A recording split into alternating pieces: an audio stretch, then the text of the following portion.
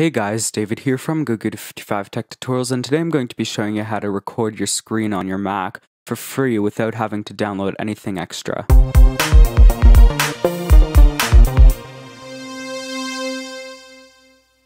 Okay, so let's get started. So not a lot of people actually know this, but your Mac is actually able to record its screen in high quality with just a little piece of software that it came with. Now this is what I normally use. Right now I'm not using it obviously because I have to show you how to do it, but it is extremely simple and it is very high quality. So the first thing that you're going to need to do is you're going to need to go ahead and open up QuickTime Player.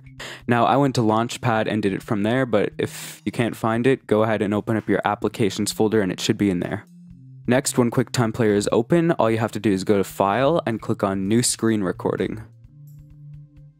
Next, you can go over here and select your audio input. So it will let you record audio from an external source. Unfortunately, it does not record audio from the computer itself. There is a workaround, but it's quite hard, and I might show you how to do that in a later video.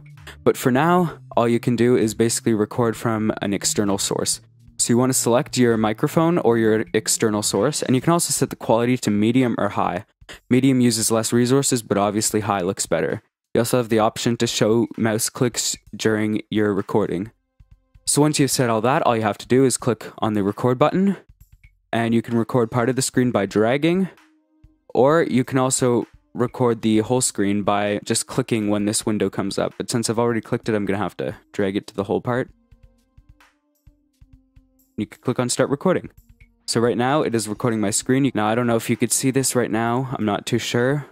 But if you can, this does not show up when you are actually recording it. But yeah, once you're done recording your screen, all you have to do is hit the stop button. And it comes up in this nice little window here. And you can play it back if you want.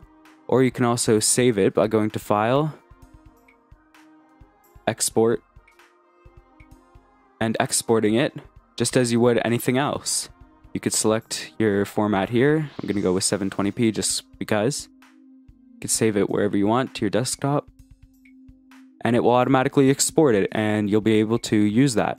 So thanks for watching and I hope I helped. If you have any questions or comments, leave them in the comments box below.